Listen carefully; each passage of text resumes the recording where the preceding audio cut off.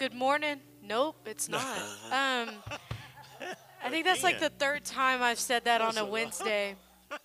I am so sorry. Good evening, church. So good to see y'all tonight. Let's go ahead and stand and let's go ahead and worship.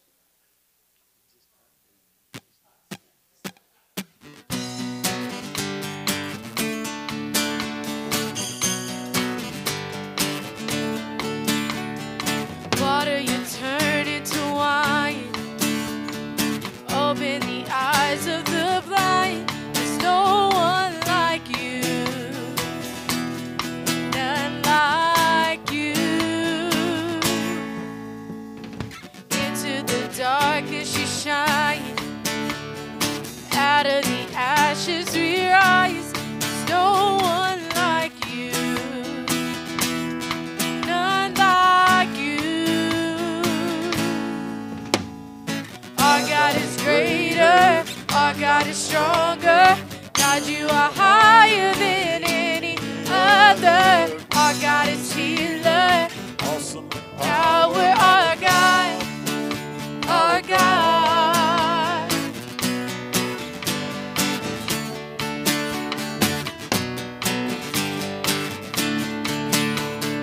Into the darkness you shine.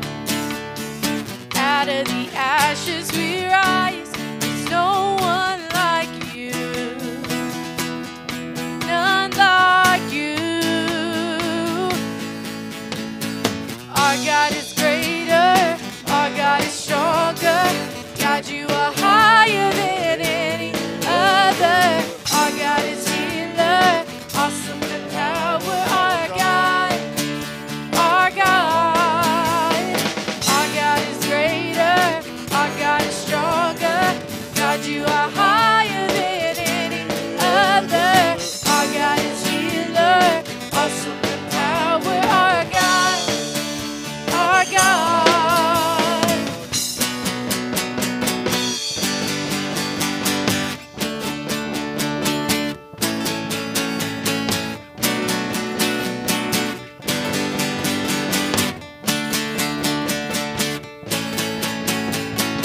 And if our God is for us, then who could ever stop us? And if our God is with us, no one could stand against. And if our God is for us, then who could ever stop us? And if our God is with us, then one could stand a chance.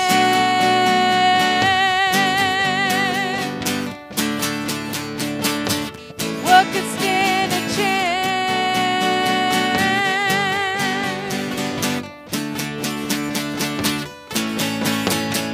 Our God is greater, our God is stronger. God, you are higher than any other. Our God is healer, awesome in power. Our God, our God. Our God is greater, our God is stronger. God, you are higher than any other. Our God is healer, awesome in power. Our God. Our God, our God is greater, our God is stronger. God, you are higher than any other.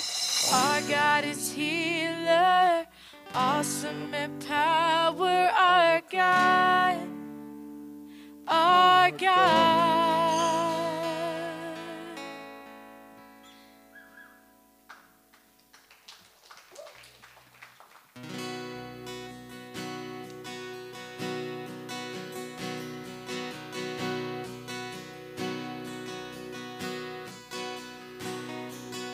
I've heard 1,000 stories of what they think you're like, but I heard the tender whisper of love in the dead of night.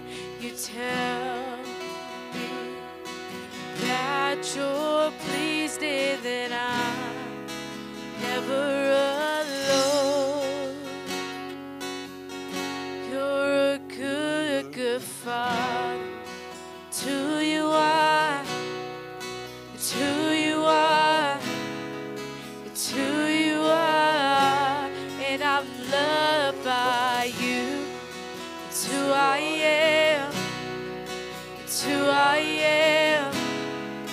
It's who I am.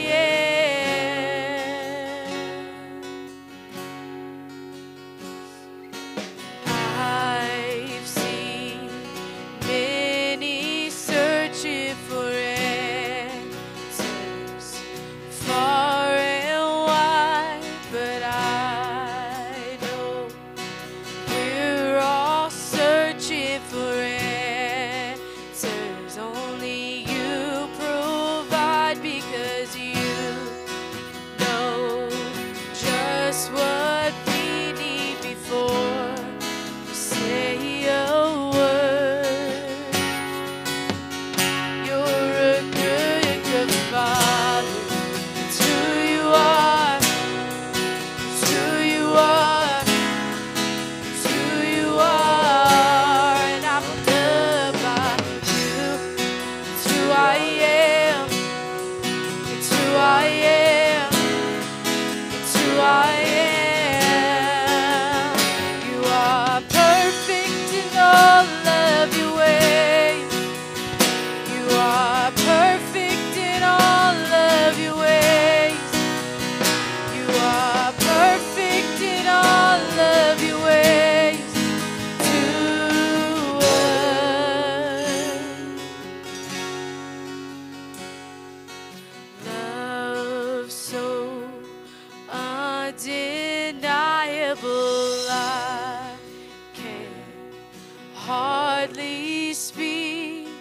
Peace so unexplainable, I can hardly think as you call me. Deeper still as you call me. Deeper still as you call me. Deeper still into love, love, love. You're a good, good Father. It's who you are. It's who you are. It's who you are. And I'm loved by you. It's who I am. It's who I am. It's who I am. You are perfect in all of your ways. You are perfect in all of your ways. You are perfect in all of your ways to us. You are perfect in all of your ways. You are perfect in all of your ways. You are perfect in all of your ways to us.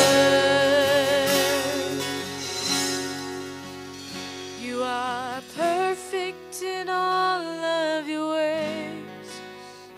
You are perfect in all of your ways.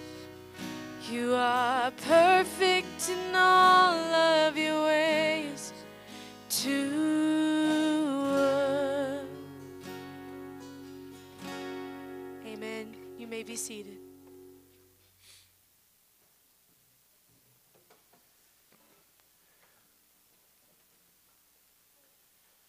Amen.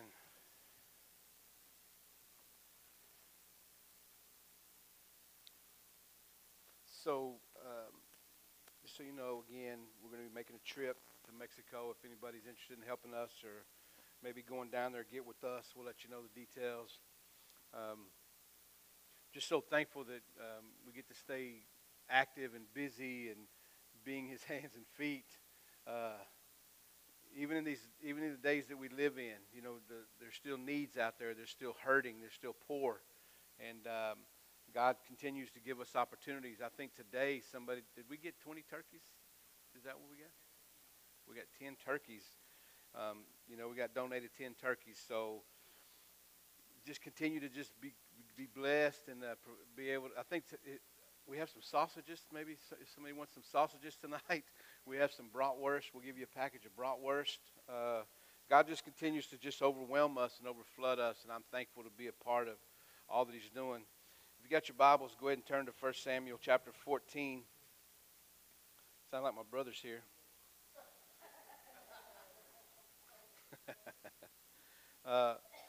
1 Samuel 14, you know, we've been watching Saul develop his kingdom and watch how he's doing it in an incorrect way. And it's very sad to see a man have the ability and opportunity to be a vessel of the Lord in his hands and to take it and to become self-absorbed with it. And I think that's what we're going to learn about Saul. Saul is self-absorbed. He's a prideful man. He doesn't know how to be humbled.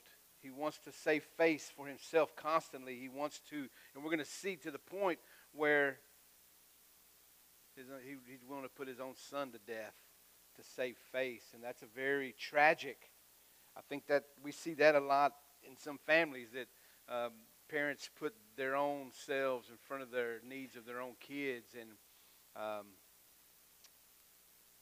man, that can be a tough thing. So the good thing, though, is Saul has a son named Jonathan. And Jonathan is the perfect Christian, man. And not only is he the perfect Christian, but he is the perfect son, because he knows what the prophecies were to his father. He also knows the book of the law. He knows what God's plan is for the Jewish people. He knows that he's a member of the circumcised tribe. He knows that he's a part of the family of God. He knows that his family carries all the great promises. And he's willing to step out of the boat and go and try to accomplish what God has said that he could accomplish. Instead of trying to reason with himself, or even what we're going to see with Saul, gets overly spiritual about it. Instead of just doing something, let's pray and fast about it. And instead of just going and doing something. So let's just pick up where Jonathan went, and let's just read it again. I'm just read it. We're going to start on verse 13. Hey, you know what? I don't think I got my clicker. And before we get started, I just want to say to all the veterans in here, thank you for your service. I know we have several men in here that have served, and we appreciate your service and all that you've done for us. Especially some of you have sons and daughters. 1 Samuel chapter 14. That's okay. So we're going to look at this battle that's taking place, and it's a real battle. It's a real life battle. There's real lives. There's real strategy. There's real weapons. It's real. But here's the thing: on the other side of all that, it's God, who is supernatural, more than real, is involved in this same battle. But all that the people can see is the things that are real, the reality of life, which is all the armor, all the men that it says like the sand of the seashore, just spread out everywhere. So all that blue would be the Philistines. And so the Philistines are in the territory, and they're all over the place, and they're scattered, and they're equipped, and they're men of war. And Jonathan already goes and starts one battle that actually brings the Philistines to the front lines to come battle. And then Jonathan he's ready to continue on this battle. He's ready to continue fighting forward. And Saul is just waiting to hear from the Lord. Jonathan is already moving. In all honesty, I remember when I became a Christian and my eyes got opened up, whenever somebody told me anything related to the Lord, I believed it. I believed it. I remember praying over dryers that went out. Oh, Lord, in Jesus' name, I know that you can heal this dryer and you can bring life back to this dryer, Lord. And I remember praying, and dryers would come back on. But then you get older, you have a good job, your dryer goes out. Hey, can you send me another one over here? But let me tell you, it's that simple faith to just believe that God's going to turn the dryer on. That's the kind of faith God's looking for. He's not looking for us to reason, well, should I pray over the dryer? I got money, I just buy the dryer. I'm not saying it's about a dryer. But what I'm saying is it's the principle of life, of learning to trust the Lord in all things more than you trust your bank account or your ability or your position in life. You trust the Lord. Jonathan, he didn't ask for this position. He happened to be the son of the king. He knew that God said that I'm going to use you to go after my enemies and defeat my enemies and move the Philistines back. That's what he said, and that's what he believed. Saul's the one that's sitting back, and so we're going to pick up. I'm just going to go ahead and read in verse 13 of chapter 14. And Jonathan climbed on his hands and knees with his armor bearer after him, and they fell before Jonathan, and he came after him, and his armor bearer killed him. Then the first slaughter which Jonathan and his armor bearer made was about 20 men with about a half-acre land. I want to show you one more time what that possibly looked like. Those cliffs and those rocks are the kind of rocks that Jonathan had to climb up to get to these men. It wasn't just a trail. It was actually scaling up rocks to go to this place. Imagine the courage that he had to have in his heart to know that God was with him as he was scaling that wall when the men were on the top of that, the hill, not the wall, the cleft. And this is the terrain that he had to maneuver through. I mean, this was a real man that had to just overcome the obstacles that were right in front of him as the day goes on. And listen, sometimes life just comes at you, and you still have to maintain who you are as a Christian and your promises and God's faithfulness to you in the most mundane, simplest of life. We just have to understand that we are children of the promise. We are Christians. He is for us. He's not here to beat us up. He's not here for us to lose. He's here to teach us, to train us, to help whip us in shape so that we're ready for heaven, because that's all this is training ground for heaven. It's just training us to know who He is before we get there. To learn all the different aspects of how we can learn to trust God in our life. Going across a border, having children. Those are all things that takes courage to do and to be a part of. I mean, and so Jonathan is just showing this tenacity. And you know what? The secret to my success is, if I have any secrets, I don't, but it's trusting God every day for provision and for the next step and for the next level. That's all this is. It's just one day just chasing Him every day. When I got saved, like I said, I believe everything they told me. Everything they told me, I believed it. And then as time went on, I had to learn to settle some of that down and to pull some of that back, because maybe I was a little over-aggressive with some of that. And I matured. But honestly, I'm still chasing opportunities to minister, because that's what He's called us to do. You know, the best way to let somebody know that Jesus loves them is to show them how much you love them. And then you can introduce them to Jesus. Because if they ain't liking you, you're not the one. It's okay. So they killed all these men. And there was trembling in the camp, verse 15. And there was trembling in the camp, in the field, and among all the people. The garrisons and the raiders also trembled. And the earthquake, notice this, not only did they tremble when they heard this slaughter going on, because in this valley, you can hear. Not only did they hear the battle going on and the screams of the soldiers, but then all of a sudden an earthquake shows up. God jumps in the battle. He doesn't always jump in the battle like this, but He always tells us that He's in the battle. He just may not jump in the way we think He's going to jump in, but this time He shook the grounds. And it said the land began to quake, so that it was a very great trembling. Now the watchmen of Saul and Gibeah of Benjamin looked, and there was the multitude melting away. So he's sitting in his place, and he can see out over the valley, and he can see all those people. All of a sudden, he just starts seeing movement. And the men fading away from him, going back, not knowing what's taking place. Jonathan is in the middle of it. Jonathan is trusting and believing everything that God told him was true. He's in the middle of it. Saul is over here going, like, what do I do? What do I do? And it says, now Saul said to the people who were with him, now call the roll and see who has gone from among. First thing he wants to know is, who's not here? Who's out there fighting the battle? Because you know what I guarantee he's thinking?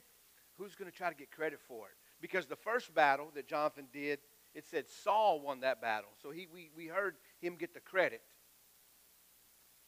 There's going to be, and it's interesting because I always wondered why Jonathan was so quick to jump on David's side and why Jonathan was so quick to be a friend of David. Jonathan knew that his dad was the king and his dad was the worst king. I guarantee you, and we're going to see that there's something going on between him and his dad. It said, then Saul said to the people who were with him, now call on the roll, and Saul has gone from us. And when they had called the roll, surprisingly, Jonathan and his armor bearer were not there. And Saul said to that guy, and bring the ark of God here, for at that time the ark of God was with the children of Israel. Now it happened while Saul talked to the priest so he's over there trying to get all spiritual and get all these things in line before he goes to battle. And they're already fleeing. He's already winning. He ain't done nothing, and he's still waiting. Now it happened while Saul talked to the priest that the noise was in the camp of the Philistines continued to increase. So they kept getting louder, and the screams getting louder, and he's going, where's the ark? Where's the stuff at? And then he finally goes, you know what? Never mind. Withdraw your hand. Never mind. Let's just go. Sometimes I guarantee you want to know when you're supposed to step out, go do something, make a move, and do one of those things, and you're ready. You're ready. I've known guys from my past that mentioned way back 5, 10, 15, 20 years ago that God called them to be a pastor, and here it is 20-something years later, 10 years later, and they're still not doing it. I don't know. I don't necessarily think that that's not because God didn't want them to do it, but here's what I've learned about my life. If I'm going to say something about my life, and I believe that God would be in it, then I'm going to believe it through. And I remember saying, I'm going to start a church. I believe God's with me, and I'm going to do this. And I believe that He'll bring the people, He'll bring the money, and He'll bring everything. All I can do is get up and follow my passion. And you know what? He has more times than I can even count. He has come through and just proven as I believed, He responded. As I trusted, He just backed up His word. That's all He does. All He does is honor His word through your faith. Jonathan is a guy that has faith. He has faith. He just has faith. He knows that God's in it. You know, when we came back to church and we were having to worry about masks and the pandemic, I got to the point where I go, Lord, we got to do it. We just got to push through. And 3+ months now, we've been meeting back together. And God has been faithful to us. And He's honored us, not because we've been reckless faith, not because we throw that out there in a reckless way, but we understand, do not forsake the assembling of yourselves together. He tells us that. He says that we need fellowship. And so, there's something to be said to a deadly disease. There is something to be said about a pestilence, but there's also promises against the pestilence to His people. There's also promises that we can hang on to and go, you know what, Lord, I'm not being reckless, but I'm going to trust that this scripture is going to wash me and cover me. And you know what? I'm not knocking on wood or nothing because I believe that God's faith will carry me through. I don't have to knock on wood. I'm just playing. That wasn't a real knock. That wasn't a real knock. All right. Here we go. Moreover, it said, then Saul and all the people who were with him assembled, and they went to the battle. Indeed, every man's sword was against his neighbor. They're killing each other, the Philistines. God is so much into this battle that they're killing each other. And this ain't the first time God's turned His enemies on each other. Let me tell you something. Our enemies will turn on themselves too. Our enemies that hate the church, our enemies that Satan is controlling. The Lord says that the whole world is under the sway of the wicked one. And so if the whole world is under the sway of the wicked one, when the wicked one tries to come after the church, it will not prevail. He will not prevail against the church. He'll come against the church. We'll feel the sting of him coming against the church. We will feel the uncomfortableness of him coming against the church. And we will not like the way he comes at the church. But he will not prevail against the church. His promises have told us that, and so we as His people need to know that when the enemy comes in like a flood, he's going to hold a standard against them. But one of the things that we're going to watch is the enemy destroy itself. Just watch. You just watch. It said, because there was very great confusion, because that's what the Lord does. The Lord allows Satan to just be who he is, the author of confusion. Moreover, the Hebrews who were with the Philistines before that time, probably, slaves of previous raids against the Israelites, these guys jumped ship. Who went up with them into the camp from the surrounding country, they also joined the Israelites who were with Saul and Jonathan. Likewise, all the sissies, all the men of Israel who were hidden in the mountains in Ephraim, when they heard the Philistines fled, they also followed after them into the battle. So Jonathan's faith stirred up everybody else's faith. See, that's what we want to do. We want to be the person. We want to be the individual. We want to be the one that stirs other people's faith up. Your life has the power and the ability by your choices and your actions and the way you live your life to stir other people's faith up. That's the encouraging thing, is when your faith inspires somebody else's faith. And let me tell you something. There's been many times that others have inspired me and built my faith up. Things you have done, things that others have done, have inspired me and built my faith up when sometimes my faith gets down too.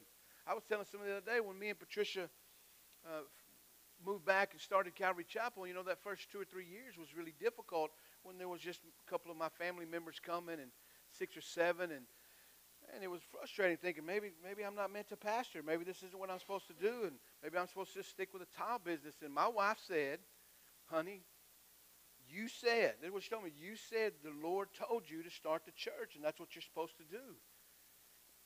And I go, you know what? You're right. I'm gonna do it. I'm gonna keep doing it. But she inspired me, and that's what we want to do with each other. We want to inspire each other's faith. Listen, God's plan and purpose is way more than you can even imagine. Way more than you can even imagine. Way more than I can teach it. Way more than I even understand it to teach it. But some of the things that I do know, what I do know is He loves us. He is a good, good Father. He is a good, good Father. He's not a bad Father. He's not a drunk Father. He's not an addicted Father. He's a good Father. We can learn good things from Him. Saul, on the other hand, we cannot. We cannot. And the men of Israel were distressed that day, for Saul had placed the people under oath, saying, cursed is the man who eats any food until evening. Now, what king of an army would say that to his people? Not only that, but he doesn't have the ability to put a curse on anybody. His power and his position gave him in his mind gave him the ability to think that he could do those kind of things. He's a bad, bad leader. A bad leader. You don't do that. Look, anybody that knows if you're trucking and you're on trails and you're doing all that, you need bites to eat. You need to keep your potassium up. You need to keep your salt up. You need to keep your energy up. You need protein. You need all those things. You don't make your people fast in the middle of a war because it sounds spiritual. I remember when our building on 4th Street, when we were on Franklin, in a little shopping center, and the man offered us to rent this building over there, and I'd already seen it. And my cousin called me up and said, hey, the owner called me up, want to know if you want to rent that building. I go, yes, absolutely. And he goes, well, don't you want to pray about it? I go, man, he might rent it to somebody else. We spend time praying about it, man. Tell him, yeah, we'll take it. I'm always in prayer. I'm always in prayer. I'm always praying, Lord, guide me and lead me. And when I recognized that, I went, ooh, that's an answer already. And you know what? And the Lord, it's not, I'm just telling you, it sounds radical sometimes, but it's not. You just know. You just know. Jonathan knew to go and attack that garrison. If he would have told anybody, they would go, ooh, that's stupid. That's stupid. But listen, how many of us as Christians, choices we've made to follow Christ, if somebody labeled as us stupid? I've been called stupid a lot. For one, for going to church so much. You go to church too much. That's stupid. Spend all your time at church. Man, this is the best place to be right here. You know, we ain't the prettiest people, and we ain't the cleanest people, but we're the best people. We're the best. Absolute best. I love this messy crew, this messy church. Yeah, so here we go. Cursed is the man who eats any food until evening before I have taken vengeance on my enemies. And they're not even his enemies, they're the Lord's enemies. So no one of the people tasted food.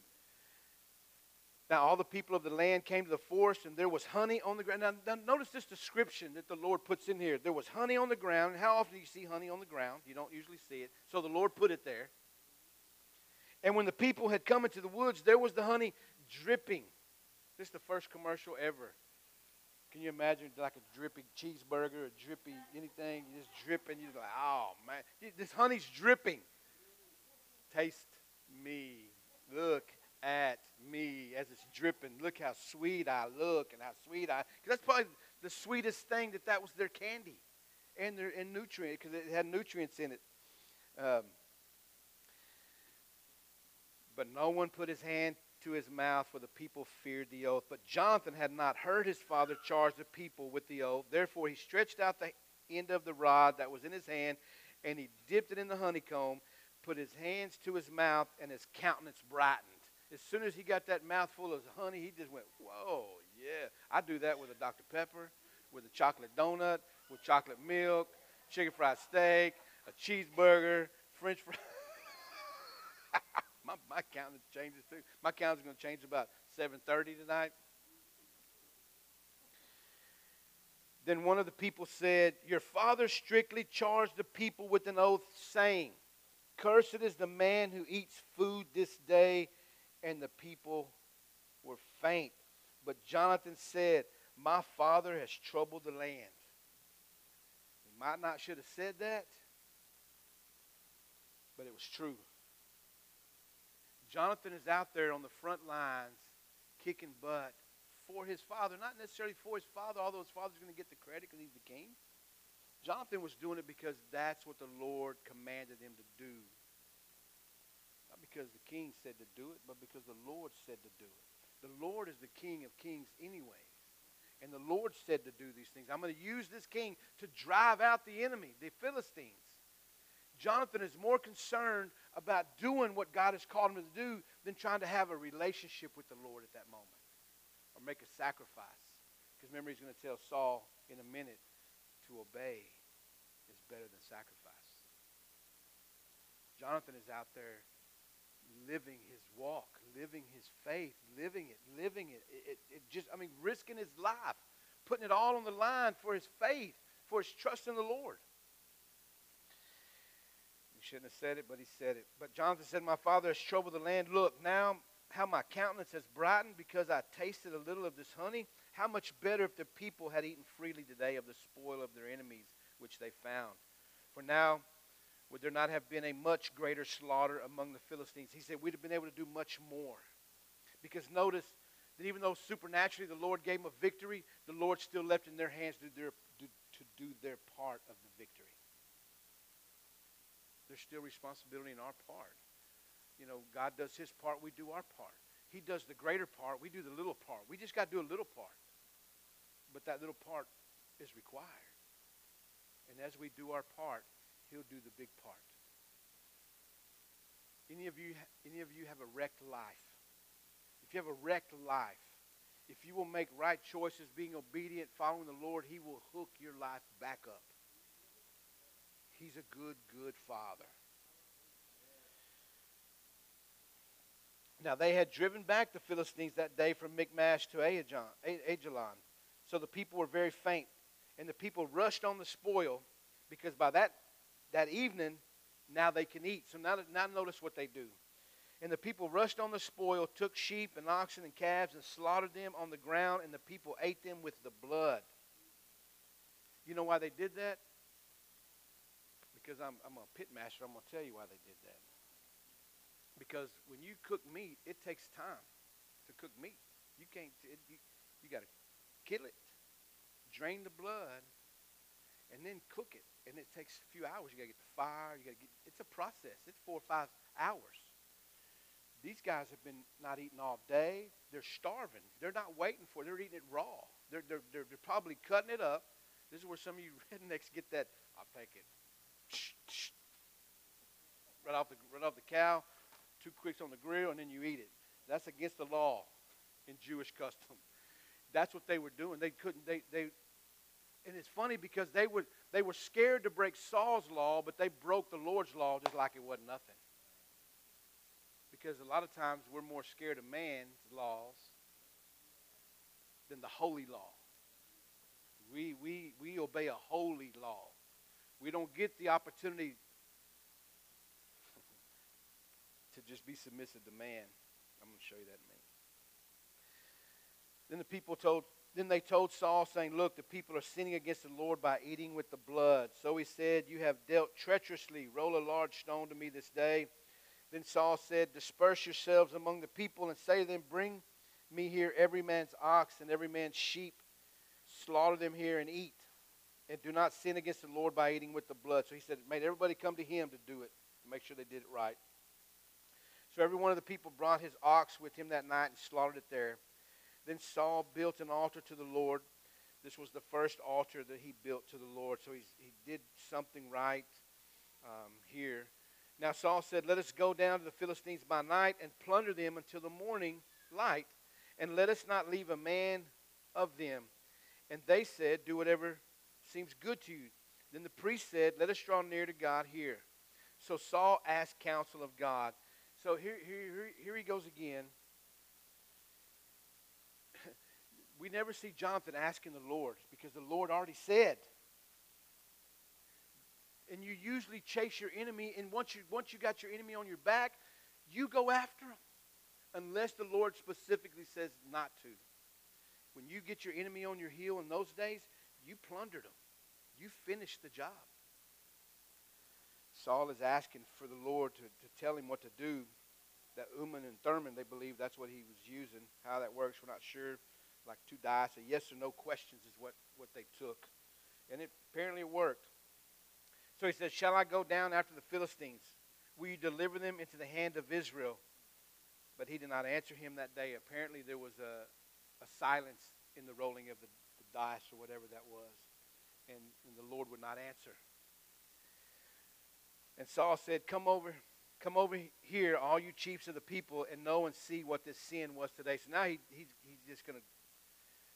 For as the Lord lives, who saves Israel, though it be in Jonathan my son, he shall surely die. So he just kind of throws this out there and says, we're going to find out who has sin, and if it happens to be my own son, he'll die.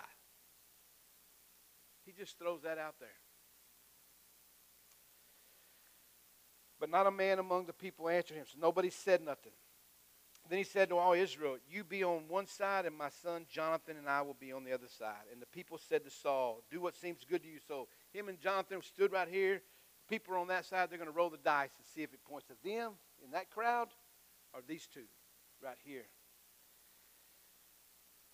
And it says, then he said to all Israel, you be on one side, my son Jonathan will be on the other side. And the people said to Saul, do what seems good to you. Therefore Saul said to the Lord God of Israel, give a perfect lot. So Saul and Jonathan were taken, but the people escaped. And Saul said, cast lots between my son Jonathan and me. And Jonathan was taken. Then Saul said to Jonathan, tell me what you have done. And Jonathan told him and said, I only tasted a little honey with the end of the rod that was in my hand, so now I must die? What a question to have to ask your father.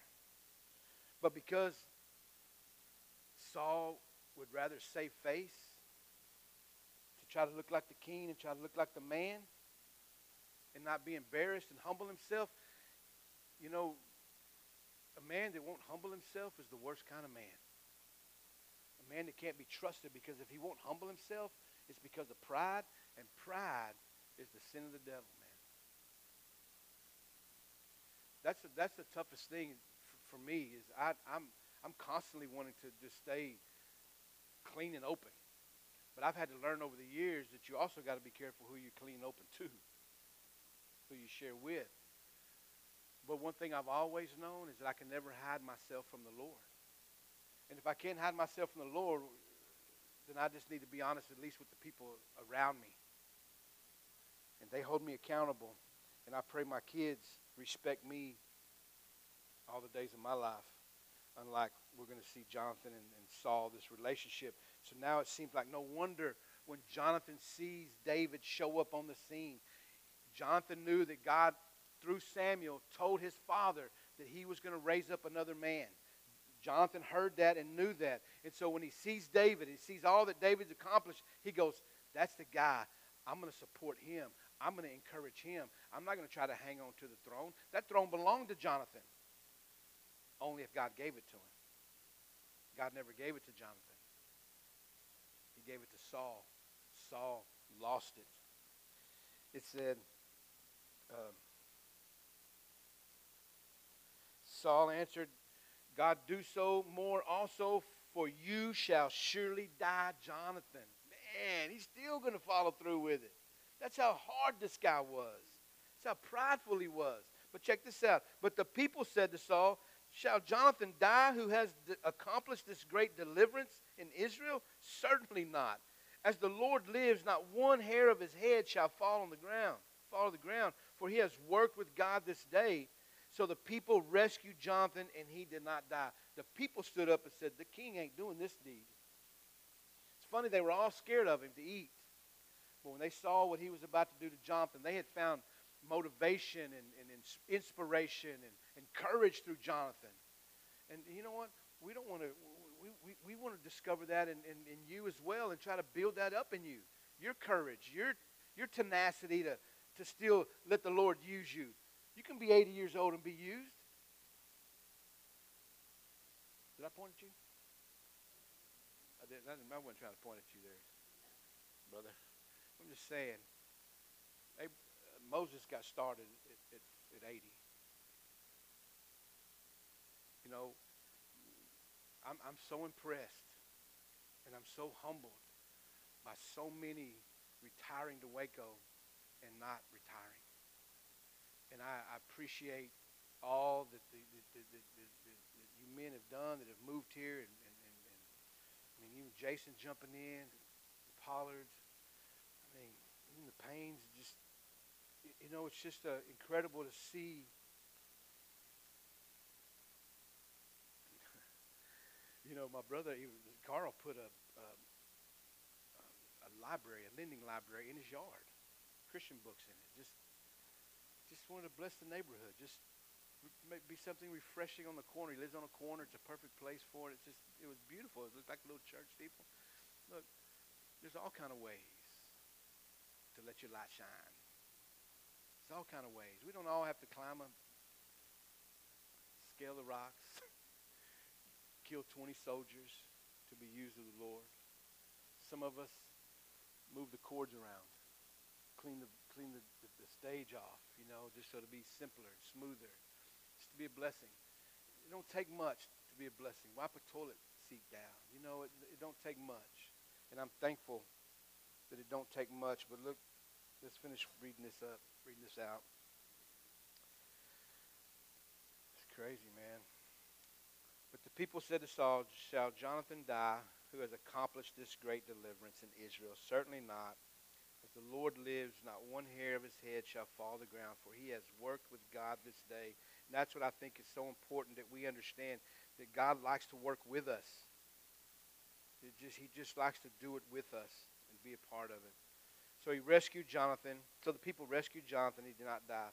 Then Saul returned. Notice this. Then Saul returned from pursuing the Philistines. He just turned around and went home. Instead of following the Philistines like he originally said, he just turned around and the Philistines and they all went to their own place. So then God's going to give us a little overview here. So Saul established his sovereignty over Israel and fought against all his enemies on every side. That's the grace of the Lord allowing Saul to continue to be the king for a while. And he gathered an army and attacked the Amalekites and delivered Israel from the hands of those who plundered them. The sons of Saul were Jonathan and Jeshua and Mephibosheth. That's who it's going to be later. No, not Mephibosheth's not not in here, but yeah. And the names of his two daughters were there. The names of the first was Merab, and the name of the younger Michael. We'll see them later. It's funny because when David marries Michael, Saul says, "Yeah, we'll give David Michael, and she'll trip him up." So he already knew his daughter was something else. The name of Saul's wife was Ahinoam, the daughter of Ahimaaz, and the name of the commander of his army was Abner, the son of Ner, Saul's uncle. Kish was the father of Saul, and Ner, the father of Abner, was the son of Abiel.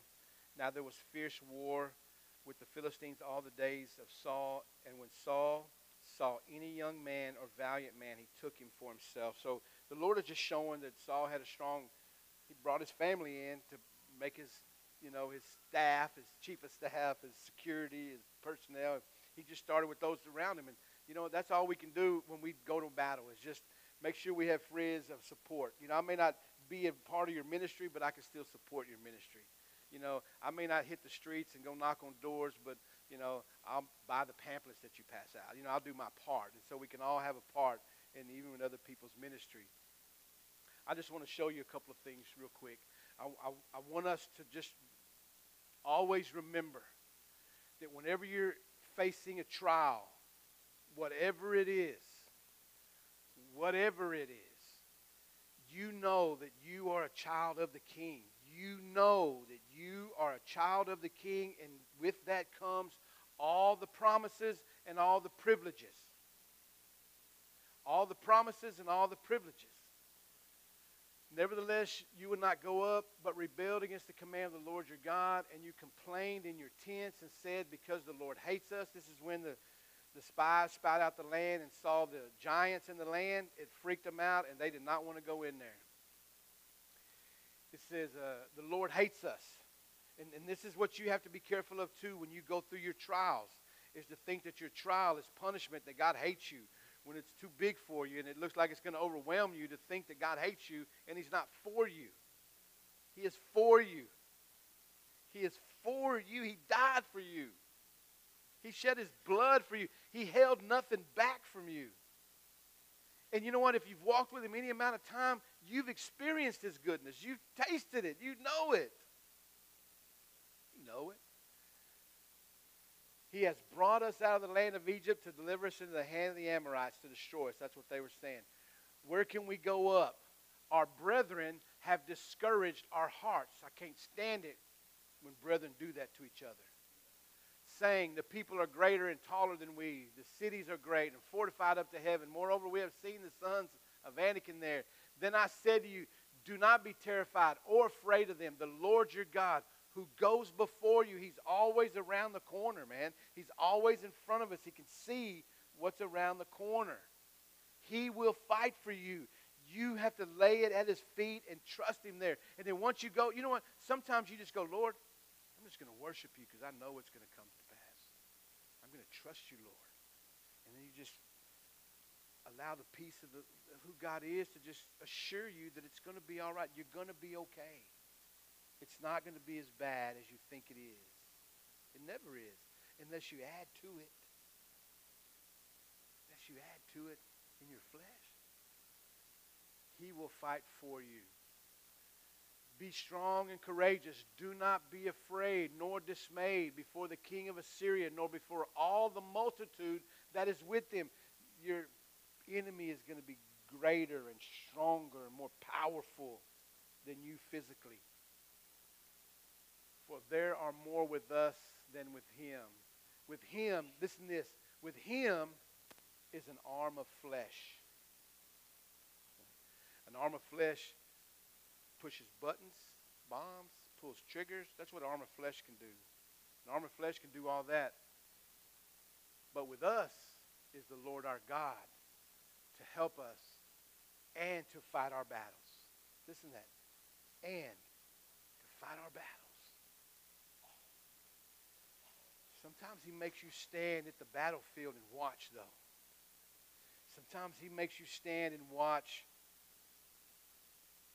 the hardship of what that battle looks like, of what you're going through. And sometimes there's residual.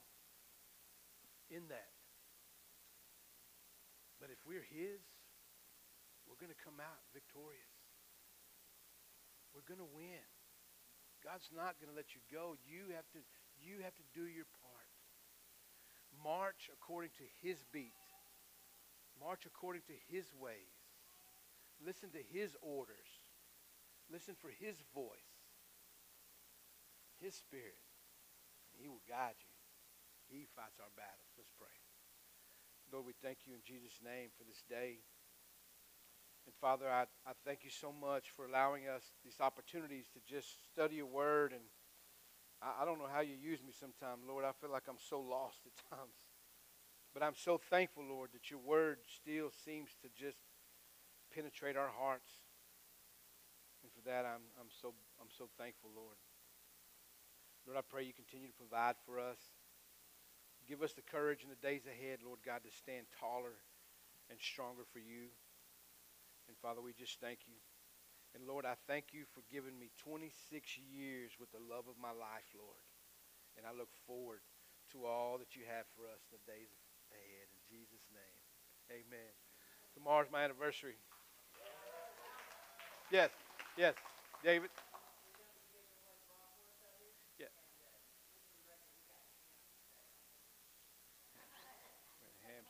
There's a difference. There's a difference between ham and turkey. Turkey.